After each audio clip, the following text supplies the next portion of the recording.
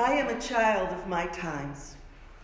I have been profoundly influenced and shaped by the time period in which I have lived. Each of us, in our own individual way, are part of a much larger societal structure. Although it is very human to think of ourselves as completely unique, in reality, few of us are raised in a vacuum, untouched by the course of human history. I am a baby boomer. A baby boomer is a descriptive term for Americans born between 1946 and 1964. This image encapsulates the euphoria that many Americans felt as World War II came to an end, for us, I have to say, on August 14th, 1945, and 12 million American servicemen and servicewomen returned home to resume their lives as civilians. Some would be reunited with spouses and children, others to fiancés, boyfriends, or girlfriends. Many had met someone special during their service activities. These relationships were fueled by common traditional values. They ultimately led to marriage and family production, which secured the American way of life with its dreams of prosperity during a very hopeful time. It's a very famous photograph. A post-war euphoria would create a generation of almost 76 million boys and girls, one baby every 8 seconds for 18 years. The 1950s and 1960s were years of exceptional economic growth in the U.S., fueled in great measure by the emergence of the post-war baby boom and the subsequent growth of new markets to serve a child-centered nation. My parents were married in 1946. They met at a Saturday night dance in Brooklyn, New York during the war years. I was born in 1948. Baby boomers, as we're called, were children of a new emerging middle class and came of age during the late 1950s and 60s when racial segregation was legal, interracial marriages were taboo, and blacks and other minorities were marginalized and living on the fringes of American society. Women suffered the same fate as minorities and were victims of discrimination, routinely stereotyped in the job market, and sharply limited in their opportunities for higher education. Baby boomers, my generation, was angered by what they perceived as senseless injustices and unfair treatment to minorities. They rejected their parents' conservative and consumer-driven lives by challenging societal norms towards sex, drugs, music, politics, and the acquisition of wealth.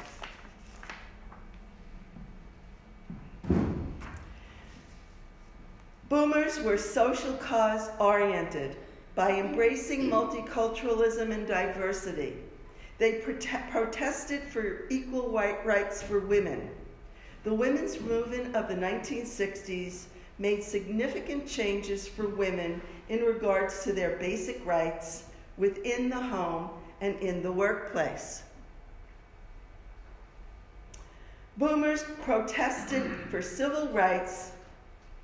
I am a man is a declaration of civil rights often used as a personal statement and as a declaration of independence against oppression.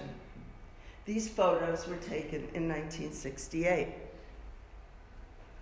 And my generation protested to bring attention to the practice of racial, gender, and age discrimination in the workplace, and to end police brutality, which didn't really happen, but there it is. We actively protested against the tyranny and injustice of a war where thousands of American young men were routinely and unfairly drafted into military service, many against their will. The poster on the left shows a young man burning his draft card. That's a piece of identification that was issued to all young men in the U.S. It's a call to military service. And so they would burn this call to military service in their protest of the war in Vietnam. Okay, so back to silly. During this turbulent time, my family lived in Queens, which is a suburb of New York City. I was 15 years old in the fall of 1963 when I entered the High School of Art and Design. Art and Design is one of a select group of New York City specialty high schools where applicants must take an entrance exam and present a portfolio to be accepted. This is a publicity photograph taken with my father, Cy Resnick, on the occasion of my winning a radio competition, and this particular radio was WMCA Good Guys. That was the name of the station. You know, they played all the latest pop hits. And they held a sweatshirt competition. So I added yarn braids onto the radio station's smiley face logo, turning the MCA Good Guys logo into a girl. So that's probably my early, most feminist statement. I studied fashion illustration and advertising design along with a full course load of academic subjects required to earn my high school diploma. Unfortunately, most of the work I did as a teenager was lost, but the ink drawings I made for the French-American newspaper survived in my scrapbook. Also, this fashion illustration I drew from a photograph. In the 1960s, there was a dress code for young women. We wore dresses or skirts, silk stockings, and small-heeled shoes to school. No pants. Fashion dictated that we wore lots of heavy eye makeup and styled our hair into towering bouffant hairdos. For the photo on the right, I was posing for a photography student in my, I know it's black and white, hot pink hip hugger pants outfit with white go-go boots. Early in 1964, the Beatles arrived in New York, bringing with them a wave of British contemporary styles like mini skirts, the go-go boots you saw me wearing, and the hip hugger pants, and long straight hairstyles. The 1960s were truly synonymous with a new, exciting, radical, and subversive events, and I lived in the epicenter. Although I was accepted at New York City's Pratt Institute, I knew it would be best for me to attend an art college away from my New York City-based family. I decided to accept a placement at the Rhode Island School of Design. In 1966, RISD was a very small art college in very rural Providence, Rhode Island. Here we dressed very informally, so you could see in 1 year the transition I made from all that fashion stuff into wearing bell-bottom jeans and turtleneck t-shirts that were bought at the local Army-Navy store. What should have been an idyllic experience for this very young, talented faculty body was actually a time fraught with fear and anxiety. Young men, our boyfriends, our brothers, our cousins, our neighbors, were being pursued relentlessly by their local draft boards to enlist for military service. Too many of these young innocents, 52,000 of them to be exact, were sent off to war and returned home in caskets. Young women were exempt from military service because of their female sex, although numbers of brave young women did enlist in the military to serve their country in supporting roles as military administration or in the field as nurses. This particular poster was an outcry against the brutal slaughter of war. On March 16, 1968, U.S. Army forces massacred up to 504 unarmed South Vietnamese civilians, mostly women and children, in the village of My Lai.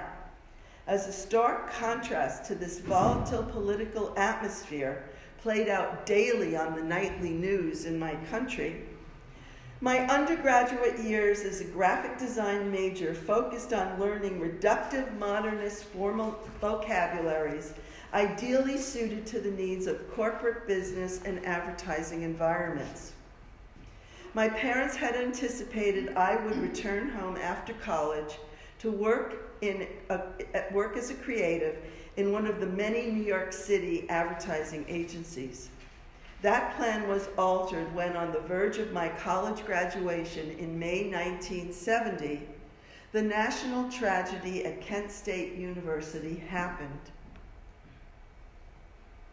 On May 4th, 1970, Ohio National Guardsmen marched onto the campus at Kent State University and fired their weapons into a crowd of unarmed students who were gathered to protest the U.S. incursions into Cambodia as a military strategy of the Vietnam War. 13 students were shot, 4 students were killed, and 9 survived.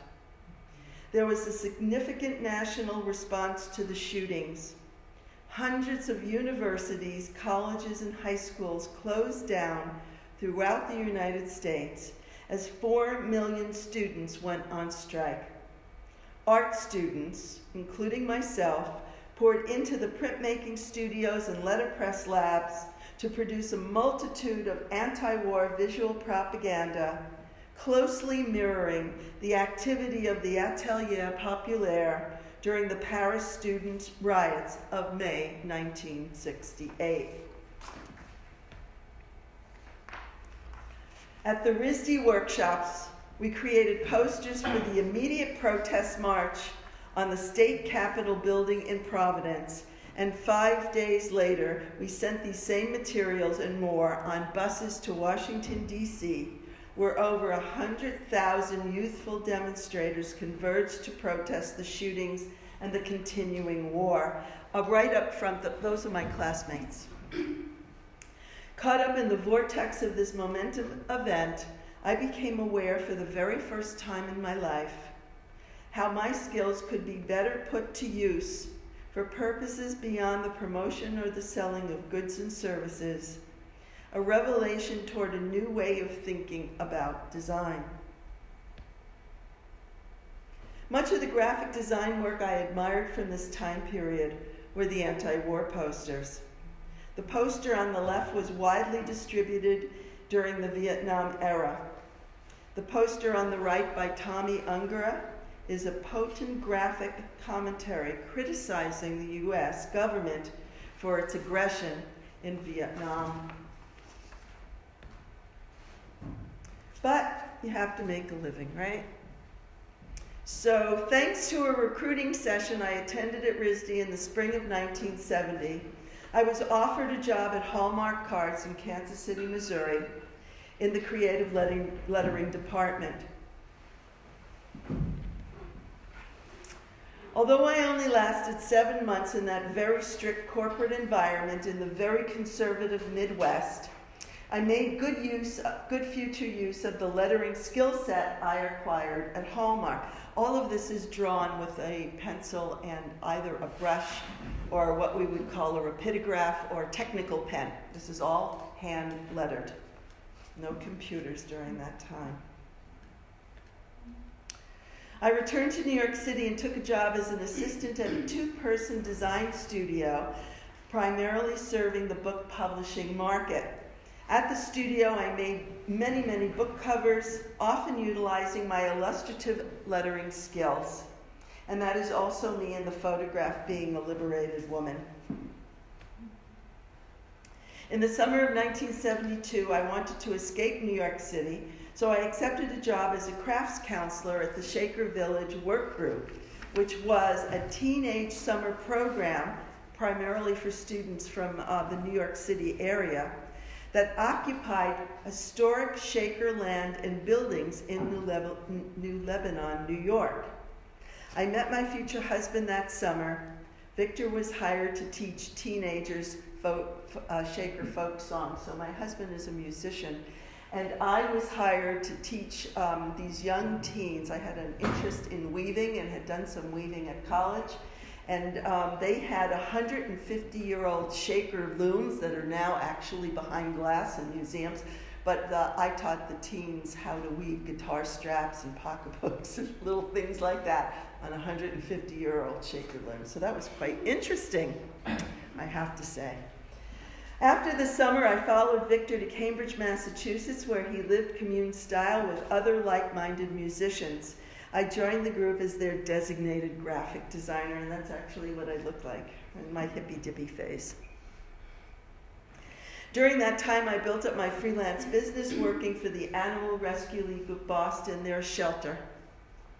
And I did all sorts of space ads that would be in newspapers and magazines that were primarily to encourage people to come to the shelter and adopt animals. Primarily dogs and cats, but they also had things like rabbits and all sorts of little creatures, and horses. So we have a kind of horse culture there. I also did ads and other promotions for this convenience store that was called Store 24, and it was called Store 24 because it was a 24-hour convenience store. It was open 24 hours, and it served the counterculture crowd, so that when you had the munchies after smoking dope at 3 o'clock in the morning, you can go and buy your sugar there. So I got to do all sorts of kind of fun, youthful things with those ads. In the fall of 1977, I was hired by Seba Corning Diagnostics Corporation as a senior consultant designer, working directly with Robert Potts, who was then the head of design worldwide. I worked for Seba Corning for 20 years, designing all manner of packaging and marketing materials. So this is just a little tiny sampling of the kind of work I did. I always balanced corporate work with nonprofit work. Also in the fall of 77, so there were two momentous things that happened to me in the fall of 77. I began working for Seba Corning, which was a steady job as a consultant, which meant I worked in my own studio. And I also was hired to teach in 1977. I had a permanent half-time faculty position at the college I am now at, which was called Massachusetts College of Art. The "and" design was added later. 22 years later, in the fall of 1999, I transitioned into a full-time design educator. In 2001, I became the chair of the program, and in 2007, I was a full tenured professor. And what was so important during this time period is the people that you work with, because essentially it is the faculty, at least in my university, that determines the course of the curriculum. And there were actually 7 of us, and when this picture was taken in Chicago, we were going to a conference, a design education conference. And the person that is second on the left is my colleague Jan Kubasiewicz from Poland, who was a mentee of Christoph Lang. So we wrote the curricula and we really built up the program together. As a component to my service to the Boston design community, I served on the AIGA Boston Chapter Board.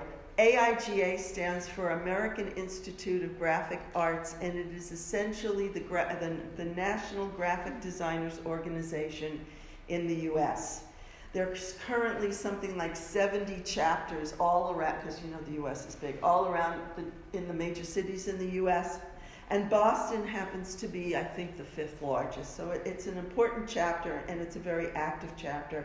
And for many, many years, I organized many lecture events and exhibition events for a host of well-known designers and design educators.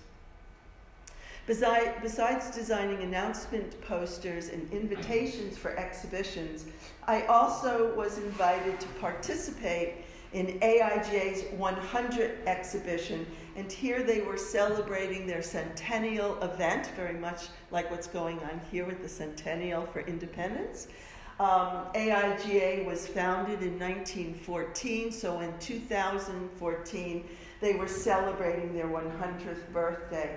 And one of the projects that they did that I was asked to participate in was they asked 100 designers to choose a year. It was kind of a lottery because you could only have one designer for 1 year. A lottery to pick a year and to create a homage for that year. And they all had to be 8 by 8, if you will, and they were all exhibited at the big gala. And when I had this opportunity to do this, I chose the year 1953, which had, for me, great meaning.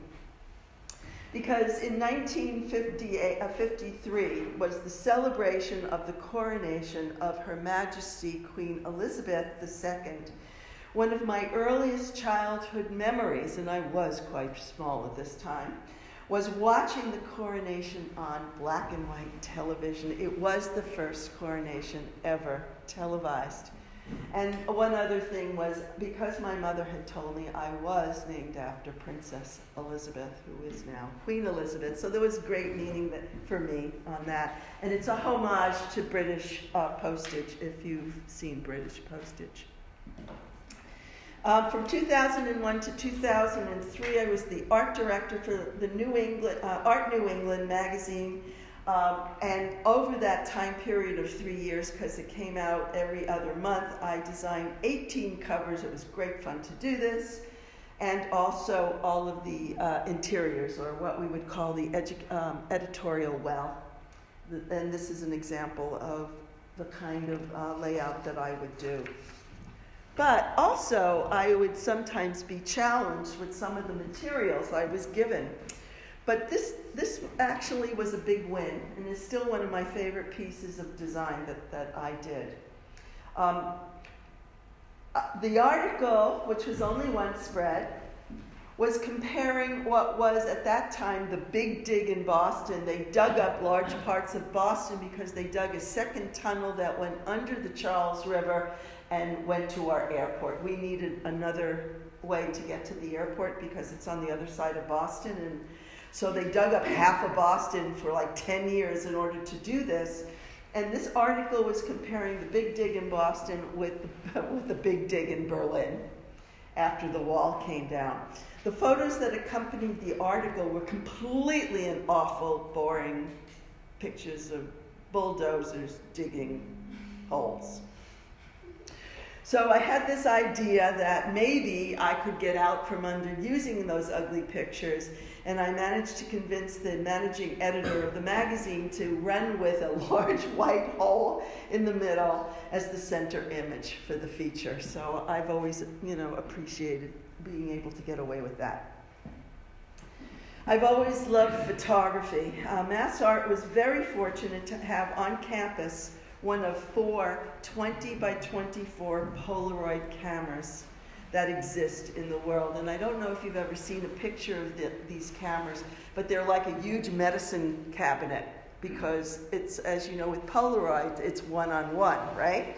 So the camera itself is like this big, because the film that's in it is this big. They're very large, as you can see, and we were very fortunate. Edward Land, who invented Polaroid in Cambridge, Massachusetts. So that was the world headquarters for Polaroid, and they were often very supportive of the art community in Boston.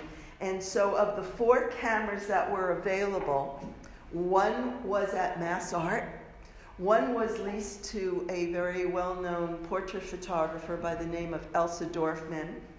One was sent to New York City and used in New York City, and I think another one was in Germany, as I recall. And that's all that existed in the world. So if you wanted to work with those cameras, you had to go to the particular site, and I was very fortunate to be able to work with it, and also to have my students work with this camera. And as I mentioned to you, another 20 by 24 camera was leased to Elsa Dorfman, who was a Cambridge-based photographer who used to do family portraits. So pictured here are my two children who are now adults. Alana, who is on my hip, is 31, and Alex is 35, and that is my husband, Victor. That's in 1987. I've also kept active in the international poster arena, having posters accepted into the Mexican, Bolivia, and Warsaw Biennales. On the left, the Mandela Poster Project was created by South African designers to celebrate Nelson Mandela's 95th birthday. Unfortunately, he died just a few days actually before his 95th birthday, but the exhibition was up. And basically it was set as a competition to select the best 95 posters that were submitted from 700 posters that were received from all over the world. And I was really quite honored to have my poster design accepted into the initial 95. It was also, I also sent it to the Mexican Biennale, and that's what it looked like in Mexico. These two posters, one on the left was an invitational to celebrate the International Red Cross, and the one on the right was an invitational for an exhibition called AIDS Stop, to bring awareness of the AIDS crisis around the world. They were both created in 2013, and I love to tell the story that that hand is actually my 12-year-old son Alex's hand. He has very long artistic fingers, because he's an artist, and he thought he had broke his finger, and we went to the doctor, and they did an x-ray. They do it they weren't doing it in computers in those days. It was actual film, and I managed to get the film, which was great, so I could get his x-ray and use his hand. Some of you have seen this poster already. This one was the Stop Driving poster, and this particular one was accepted into the Warsaw Poster Biennale in 2014. Now, isn't this interesting? This is the problem with these projectors. This is the same poster, and actually it looks that's more realistic, and it's so washed out here. This is the thing that drives me nuts. But anyway, I'll go ahead. So, biodiversity was one of the themes of the Mexican Biennale in 2016. And so as part of one of the things, we're working on one of the themes for the Mexican Poster Biennale. And so it's a combination of both student work and professional work. And students do quite well in it. Okay. I'll get through this quickly. I realized how many posters I've been making lately. So the immigrant experience was the invitational for Posters Without Borders, and was also exhibited in Morelia, Mexico, which was another one of the Mexican Biennales in 2014. And some of you are going to recognize Margetta, who was there with me as well. Yeah, right? You know her, right? Yeah. The poster on the left was created for an invitational exhibition titled Questioning the Bomb on the 70th anniversary of the bombing of Hiroshima and Nagasaki, and this exhibition was held at the University of Maryland in 2015. I think, I showed my group the Burning Butterflies, so that's another one of these posters that is done for this annual remembrance of this horrific act. This poster. Okay. My concept here was to visually illustrate the poignant story of Sadeko Sasaki, who believed that if she could fold 1,000 paper cranes, she would be cured of the leukemia that resulted from her exposure to atomic radiation at age 2. She died before she could complete them. Do you remember this? Did you hear this story as children? because we have it in the U.S. It's a children's book. The poster, so my son was very taken with this story when I read it to him as a child. My son is a very sensitive soul, and it made him cry. So what my son did is he folded 1,000 cranes in honor of this story. It took him about a year, and they're still in the closet in a big garbage bag. But it was really important for him to complete this in her honor. So when I was asked to produce a poster for this invitational, I thought of Alex and I thought of this story and I based it on that. The second poster, which is not so pink, trust me, it's not so pink, was just accepted at the International Triennial of the Fourth Bloc in Ukraine, which is happening in April. I was invited to contribute to an exhibition sponsored by the Bolivian Poster Biennale that honored the life of Umberto Eco. My concept here was to visualize that there is always a center, even if we are not able to perceive it. What is the fixed point that holds the pendulum of the imagination, combines the past with the unexplored future? What is it that moves us? And that was the brief, and this was my graphic response to it. And I'll just go very briefly, 2 more posters. One was based on the 50th anniversary of Che Guevara, and it was exhibited in Mexico. And this particular tolerance poster, which I did for Mirko Ilic for his big project on tolerance, is actually being exhibited around the world. And he sent me, actually this morning, pictures of this in a billboard in Slovenia. So he's really also an amazing agent of social change.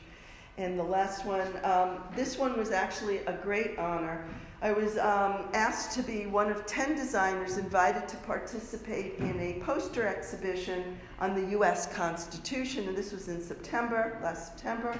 Each designer was assigned one of 10 amendments to our Constitution, which is also known as the Bill of Rights. I was assigned Amendment 9, and Amendment 9 reads, "The enumeration in the Constitution of certain rights shall not be construed to deny or disparage others retained by the people." Simply stated, this amendment covers and protects rights not specifically already mentioned in the Constitution, like the freedom of press, freedom of religion, freedom to have a gun, and other things. So essentially, you cannot deny people their rights, telling them they have no rights. So that was my play on words. I wasn't able to attend the opening, but a lot of images were sent, the posters in the corner, as they were introducing the project at, I think it was Cooper Union. Okay, so, wait a minute. When I trained in graphic design at RISD in the 1960s, designers were essentially the servants of business. Designers were given assignments where the context and the content were fixed, the copy was written, and the designer was challenged to give it a form and nothing more. In the mid to late 1970s, I began writing design curriculum that mirrored my interest in advocacy and design authorship. Early in the 1980s, I was given the opportunity to publish my Introduction to Graphic Design course curriculum in the form of a 10-chapter book. Each chapter was an actual assignment, and here you can see just 2 of them. This was chapter 3, and this is playing with the idea of letter form progression, starting with a letter form, and by equal steps turning it into something else.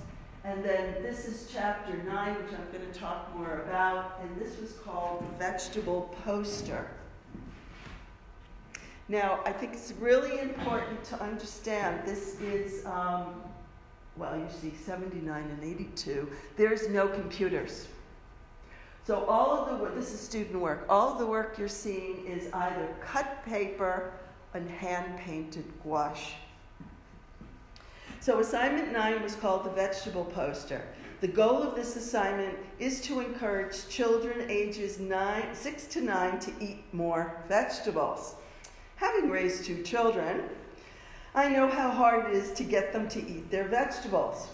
So, I mentioned, so the examples are all hand lettered. So in this one, this is great fun, to get a kid to, think about carrots in a different way other than those things that they put on the plate. And here, how many kids are going to eat asparagus stalks? I don't think so. But here, this one of my students turns it into like castles and makes it fantastical and possibly fun to wrap your head around. And even though I don't see children eating hot chili peppers, I mean, the power of this particular poster and the sense of humor of sunbathing hot chili peppers is quite wonderful. I love when these kinds of things happen. These are, by the way, all second-year students. Assignment 10 was called the country poster. The challenge here was to have students choose a country and interpret the feeling, design, and color of that country graphically. Interestingly enough, I did this assignment with Malcolm Greer at Resnick. The only copy to appear on the poster is the name of the country that should be integrated into the larger composition. On the left, the country name you can see woven into the basket is Haiti. And on the right, you can see that the camels crossing the Sahara Desert spell out Morocco. So these are truly excellent examples of word and image integration. And you'll probably know who this person is on the left. So something happened when I started giving this assignment, and I didn't direct it at all, it just naturally happened. And then I went, oh, I like this a lot, and now it's only political. But the students took the opportunity of making political statements. On the left is a masterful cut paper portrait of labor activist Lech Walesa. I didn't mispronounce his name. Poland's solidarity leader who worked to free Poland from communist rule in the 1970s and 80s. And you can see the word, instead of solidarity here, we have the word Poland. And on the right, this was done, as you can see, in 1980, and that's Khomeini, and he was in Paris at the time of the civil war in Iran that deposed the Shah of Iran. Where these things came from these young students, I can't tell you, but they kept coming, and I really loved it. The poster on the left is a dramatic visual demonstration of apartheid in the Republic of South Africa, and on the right is the students' advocacy for the unification, if you look at the year, you just roll your eyes, of Israel and Palestine, which did not happen. In 1903, I published my second book, a collection of 42 graphic design and typography assignments written by college educators to teach the fundamental design concepts and techniques, and richly illustrated with actual student work. So, one of the assignments that I included in this particular book, so there were a batch of my assignments, but then there are also a lot from my colleagues. One assignment was titled Human Rights Advocacy Poster. Students were given a copy of the United Nations 1948 Universal Declaration of Human Rights document, and were asked to choose one of the rights to visualize in the form of a poster. Here my student Rita Ferrara chooses right 16 to comment on illegal immigration, and this right reads, all people deserve the right to peaceably obtain basic human necessities in time of dire need, including food, water, and basic shelter, even if it violates the law. Now, students make these choices when I give them in the assignment. They can choose any one they want. Rita, at that time, was an illegal alien. And she gravitated directly to that. Her family had come from Portugal, and they were living underneath the line. Luckily now she is an American citizen, but she knows exactly what that feels like. And I really appreciate when students choose subject matter where they have a personal interest in, or it has great meaning to them. On the left is also another one that visualizes Right 16 and really focuses on the whole idea of homelessness. And on the left, and on the right is Right 3. And Right 3 reads, all people deserve the right to be free from persecution or discrimination based on any physical feature or quality, including race, gender, disability, age, sexual orientation, of which this one takes on, or any other physical feature or aspect. I think you can see easily there are 2 Eves in the Garden of Eden. Another assignment I give to my students is titled Designing Dissent, the Advocacy Poster Series. So it's one thing to design a magnificent poster, and it's another thing to design 3 magnificent posters all in a series, which is a great challenge.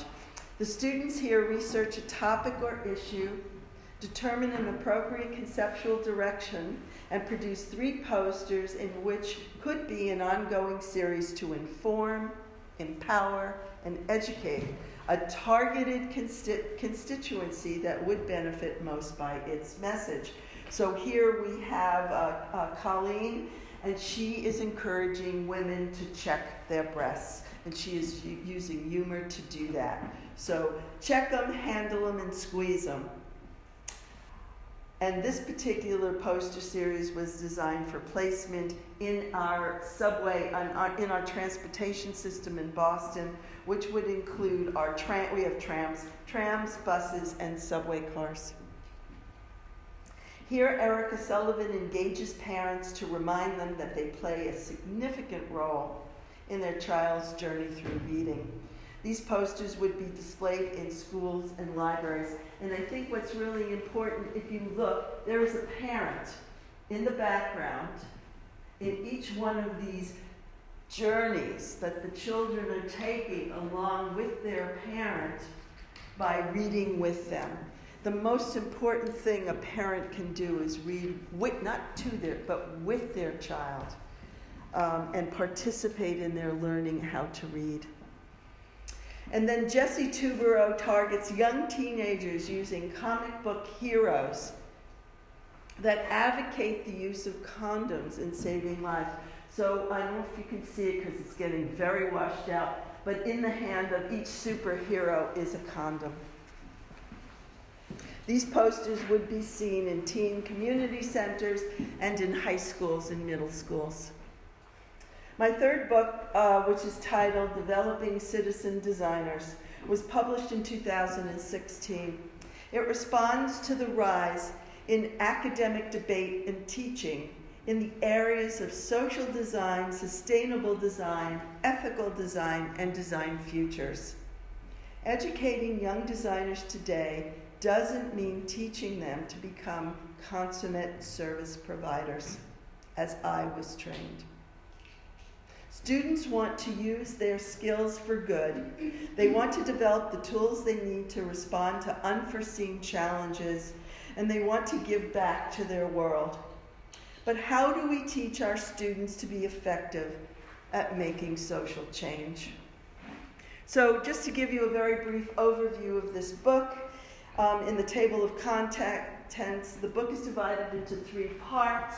The part 1, basically how this book is set up, is there's an introduction essay in each one of the sections. Then there is a 5-part question with usually a professional or a design educator and how they use social design methods in their practice.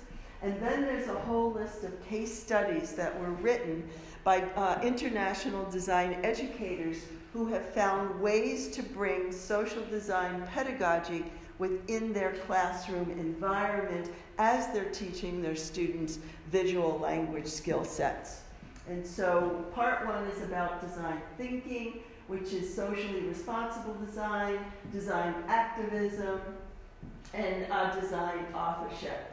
And then under design methodology, there's things like collaborative learning, these are methods, participatory design, and the third one is service design. So this is kind of how I broke up this particular book. Now, of the 42 assignments, I'm only going to take you through one of them. It's the one that I wrote. It's mine, and it's the only one that I put in the book. And God, you can't see that at all. How much fun is that? But anyway, let me just tell you what this was. So, the family van is a mobile health clinic. You know those big, huge vans that are in the street. And this is a program initiative of the Harvard Medical School. The Harvard Medical School is like 2 blocks away from MassArt. And the van travels to underserved Boston neighborhoods each week, providing free preventative health services and health education. Now, Boston is a multicultural city, and it is made up of many, many different cultures and ethnicities. Some who have been in Boston for many, many years and speak English, or many, many cultures who have been born in Boston and they consider themselves American, whether they're Chinese American, Japanese American, Cambodian American, it goes on and on and on, Italian American, Irish American. But then we have a big influx of immigrants who don't necessarily speak our language yet. And they really live in parts of the city that are low income because they're just trying to get a start. And many of them, like I said, do not speak English. And they're scared to death to go anywhere, as they should in the U.S., because chances are they're going to get deported, which is a whole other terrible thing that's happening. But anyway, I won't editorialize. So Jennifer Bennett, who was the Family Van director, contacted the Center for Art and Community Partnerships, whose mission is to match the MassArt community with neighborhood organizations to create mutually beneficial, sustainable partnerships in art and design. So we're really fortunate to have this conduit to help us connect with partners that we can use, that we can bring right into the classroom. So for 4 weeks, starting in early September through early October in 2012, which is when I did this, the challenge for my 14 third-year students was to reimagine the existing visual exterior of the family van, I'm going to show it to you in a minute, that was considered very off-putting to the very communities that the van served. In other words, they were scared to death to go into it. On the first day, Jennifer Bennett came and she gave a presentation to my class. Okay, so this is Jennifer Bennett. That's the thing. Would you go into that thing? I don't think so. That scares the bejesus out of me, much less somebody who doesn't speak English. You know, they would think they go in there, they never come out again. And right? And it's meant to be to give them free health services. So they had a problem. Which is a wonderful problem. So the deal is Jennifer Bennett had to come to my class every single week. First, in the first class, she presented to my class and she told them, you can't read that at all, but it says, why mobile health clinics. So she explained the whole concept of why mobile health clinics exist and what their mission is. And then the students started to do work. And that's Jennifer in the corner, because the deal was there were 2 of us in the classroom. I'm there to teach my students visual language strategies and to make their work stronger and speak. And Jennifer is there to tell them whether they're hitting the right constituencies, because the students may not be of those particular communities that need this kind of service. And that's the biggest thing in social design, is that it's great for us to want to go in and help underserved neighborhoods in however we possibly can. But if we don't understand what the community really needs, and if we don't have representatives from that community helping us so that we hit our targets, then it's colonialism. It's neo-colonialism, and it's at its worst. So these assignments that are in my book strive to try to do this. Okay, so then there were 14 students in the class, and they presented their final results again to Jennifer in the 4th week.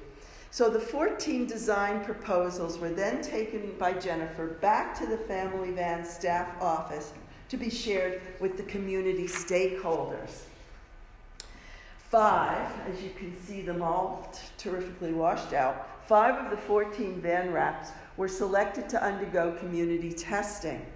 The ultimate goal was to have the local community residents, in particular, they wanted the teenagers, they wanted them to get in there to protect them early. They wanted them to select the new van wrap. So they took these things around to all the 5 neighborhoods that the van serves. They went into the high schools, and you can see with the little sticky note things, they wanted them to vote on them. They wanted to get an idea of which of the ones the young people and the old people of these communities would respond to. So when all was said and done and all the results were tallied, my student Millie Husteva's visual proposal, which incorporated vivid colors and imaginative imagery, was favored as the best representation of the Family Van's mission.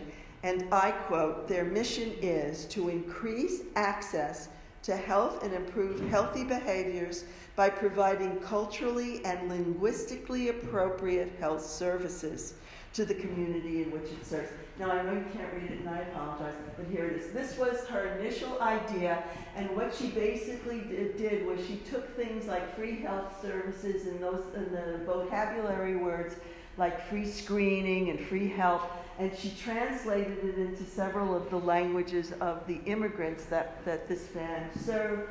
And then when Millie actually worked with the Family Van team, if you can see that they had her work and take a few things out and make it a little bit clearer. And they also worked with her to make sure that the translations were correct. I think this is going to show you what it looks like. Still, the color is really off on this. But that's what the van, that's how big that thing is. And I've been in the street, because my school is one of the underserved neighborhoods of the van. I've been in the street when that thing comes down the block. And you can't not notice it. And it's a lot, if you can think of what it was before, it's a lot friendlier. And it's really made a difference in their mission and being able to meet their mission. Okay, so the other part of my life is to create exhibitions that inspire my students. And I want to just talk about this quote because it's a really important quote and we need to really think about it. And this is by Tibor Kalman, who was a provocateur. "A good history of design isn't a history of design at all. It's a history of ideas and therefore culture." So basically, graphic design history is really or should be about how we have come to know what we believe in design, what we have learned about known practitioners, their practices, their relation to their work, but even more so how their artifacts fit into the larger cultural context. That's very important. So this is a long list, and it's only here just to show you I've done 7 comprehensive large design exhibitions. The first 3, when I was first kind of getting my feet wet in this kind of a way of communicating, 2 of them celebrate human beings. I'm not going to ever do that again. They're males. And then there was another one that celebrated a particular period in time, and that was Dutch graphic design between the wars. And, you know, I really learned a lot. The best way to do research that isn't client-driven is to decide what it is you want to learn and then create a project that enables you to do this research and then have some physical manifestation of it so that you can share it with others. But if you notice, the last 4 are actually more closer to my heart because all four of them are socio-political poster exhibitions, all with a specific theme. So the first one in 2005 was called The Graphic Imperative, and that looked at, it started with the time period. Remember I said in my presentation I was most influenced by the socio-political work of the 1960s when I was studying design.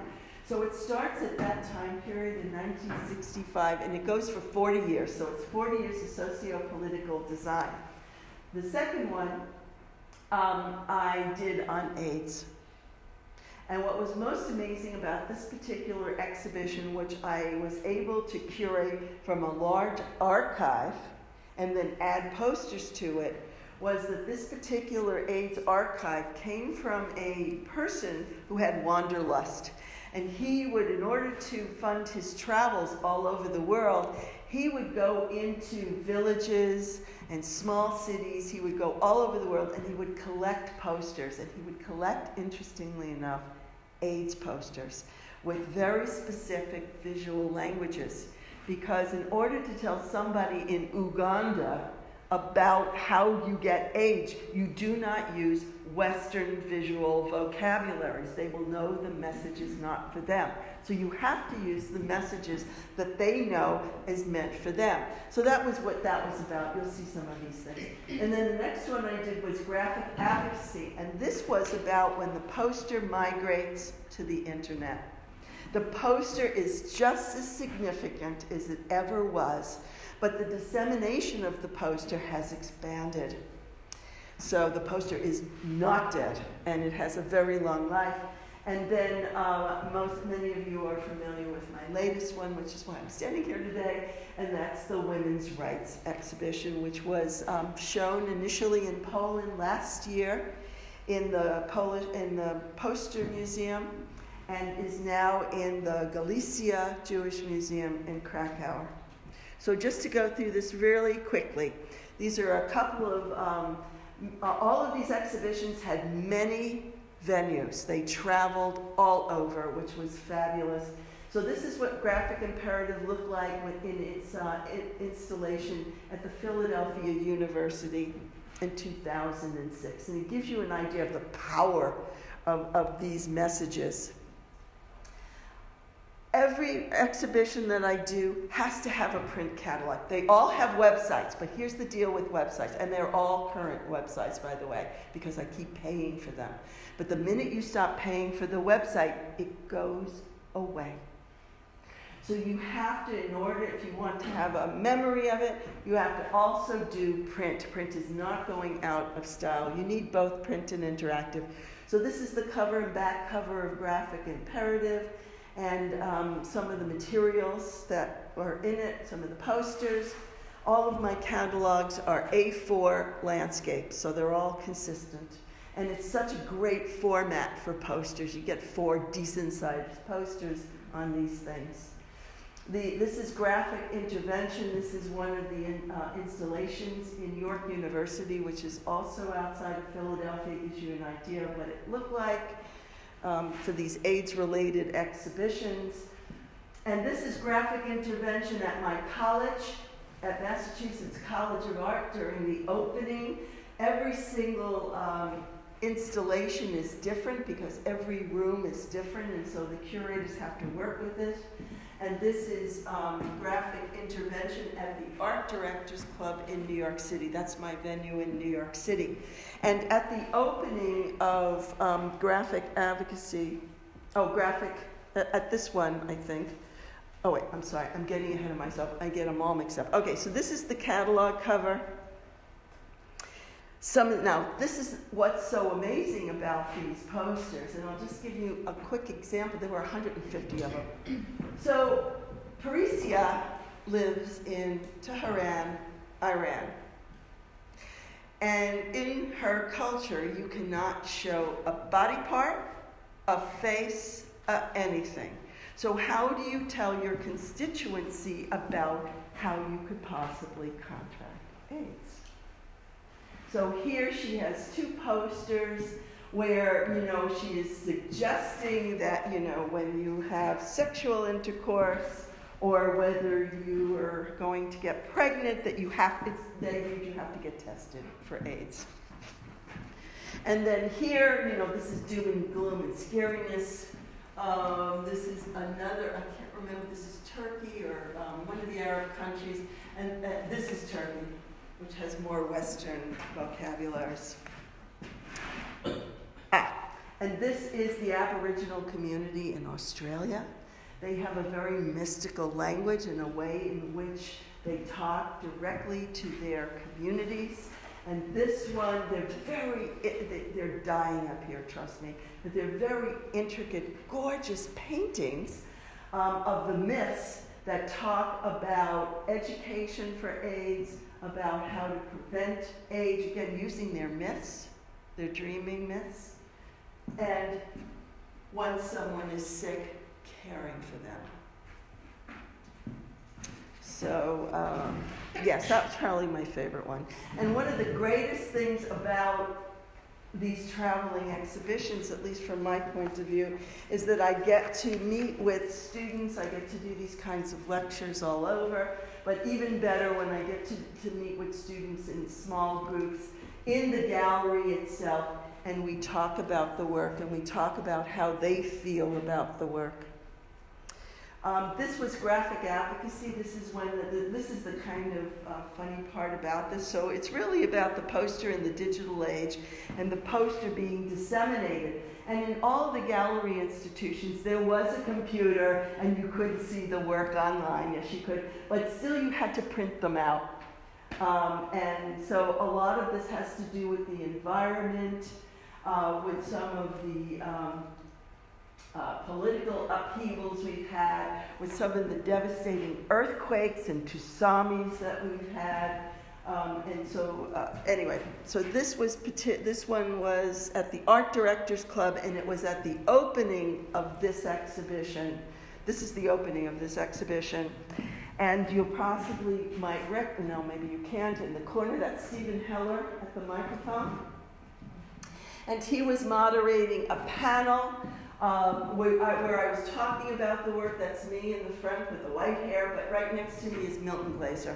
And the two of us were talking about how important it is that designers use their skill set to have a voice in the world in which they live. It was very well attended. It was kind of fun. This is the cover of Graphic Advocacy, and some of the interior of them. This particular spread had to do with the devastating flood we had in New Orleans. I don't know if you had heard about that, but pretty much the city was underwater, and it had devastating consequences, and some of the amazing graphic languages that come out to advocate. Well, clearly this is condemnation of our then President Bush, who deserved it. And so all of them have websites, and this is a student in another school who was holding 3 of my catalogs. So these are very important for me. I learn a lot from them. And now women's rights. This is what it looked like in the small gallery that I have at my college. It opened in September of 2006. And it travels because it's all digital and it can be printed on site, which is really fabulous. And this is its installation in Seoul, South Korea in December of 2016. And this was the best moment. This was at the Mexican Poster Biennale in 2016, and I've had all of my exhibitions shown in the Mexican Poster Biennale every other year. I have a new exhibition, and they invite me to show it. But this time I got off the plane, and the director of the Biennale said, "Liz, I did something unusual, and I hope you're not upset." And I'm going, uh-oh, here it comes. What did he do? He didn't put it up, because they usually have like about 10 to 15 exhibitions during these biennales. He said, "Liz, I put it on the streets where it belongs." And so here are some street signs. You see how it was strung? It was strung all the way down the block into the main square, so that people on the street, a lot of these people don't go into galleries. The people who need to see these things don't go into galleries. And so that was really such a great aha moment. I really would like to see more of my exhibitions put out into the street where they belong. This was the catalog cover, and how I used the how I used the catalog. How many of you saw this last year? I know a few. Good. You don't have to go to crack hour. Good. It's a larger exhibition. It was a larger exhibition in Warsaw. And some of you will recognize this and recognize the person who's staring back at us so menacingly. And the opening, which was completely fabulous. I loved every moment of it. And of course, Marta's amazing graphic design. Okay, last thing. So the invaluable experience that I have gained working on these exhibition projects has continued to affirm my belief that graphic design is an important artistic and cultural form that should be made accessible to students, our professional communities, and the public, who would all benefit by exposure to all forms of creative expression. And for myself, providing students with the opportunity to experience making meaningful and positive contributions to society through their creative power empowers them to play a more active role in improving the way they live, interact, and communicate with each other. As I was profoundly influenced and inspired by the times in which I came of age, I am ever so hopeful that these experiences will have a profound and meaningful effect on our students today and in the future. Thank you.